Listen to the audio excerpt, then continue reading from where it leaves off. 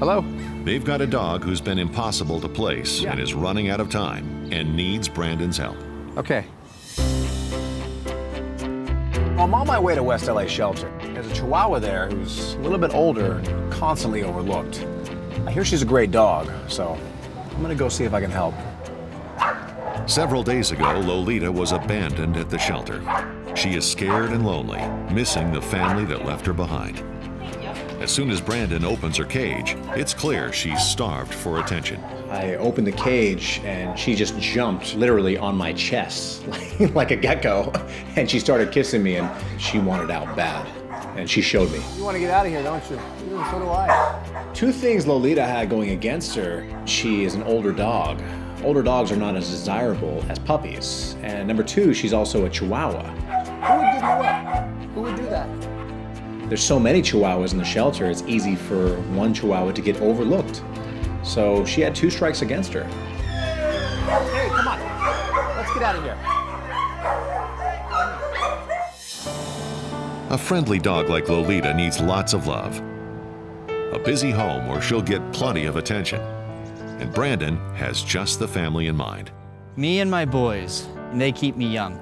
We're always out doing fun stuff. We love to do a lot of bike riding. Having been through the stress of a divorce, single dad John Zuber and his 3 boys are looking to bring new life into their household. Yeah, there's a lot of challenges with having the 3 kids and a dog, but it keeps me out of trouble. The Zubers are seeking a fresh start. And there's another member of the Zuber family that would be happy to have a new friend. The Zubers Terrier Chihuahua mix, Rascal. I know he gets anxious a lot when we're not around and at home, so I think having someone to hang out with will help him chill out a little bit. We are super excited to meet Lolita. She's going to be surrounded by boys, so it'll be nice to mix it up a little bit. Get a girl dog in here. Excellent work. At first, training was going great. Lolita is a quick learner. Unfortunately, that's not the only thing she's fast at. She does what we call door dashing. Brandon is hopeful to place Lolita with a family who could benefit from a bright, friendly dog like Lolita. But Brandon knows any house with 3 young boys means a lot of running in and out of the front door. The way you set up and train the door dashing is very simple. Always connect them to a safety leash, just in case. You want to open the door slightly, maybe a couple inches. You can't cross that threshold until I say it's all right. It's the dog's first intuition to run out the door. Now, the second his nose gets close to that door, just quickly shut it. Brandon is very careful not to let the door hit Lolita's nose.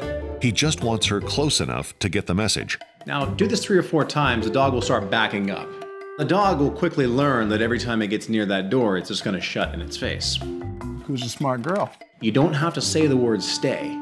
The dog has to understand that it will not be allowed to cross that threshold until the human says it's okay.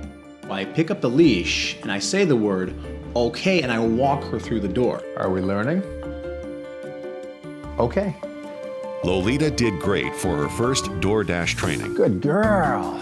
See? Brandon will continue testing her many times before she's placed in her new home. Come on. Very good boy. Excellent work. Hup, hup. Very good boy.